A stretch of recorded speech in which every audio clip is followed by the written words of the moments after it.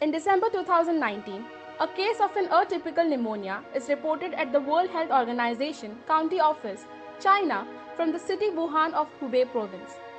The disease then later spread to other countries so fast the WHO declared the coronavirus outbreak as a pandemic on 30th January 2020. Mathematical models play a key role in generating therapeutic strategies and public policies with evidence-based information. The SIR epidemiological model used to understand the disease dynamics consists of three compartments: susceptible, infected, and recovered individuals. The susceptible people are getting infected by the already infected subpopulation at the rate beta, which is the rate of disease transmission, and infected individuals are recovering at the rate gamma, which is the rate of recovery.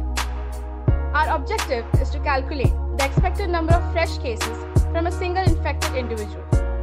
After analyzing data for India as a whole and Maharashtra and Kerala states separately, a steep spike in the number of cases for Maharashtra state can be observed.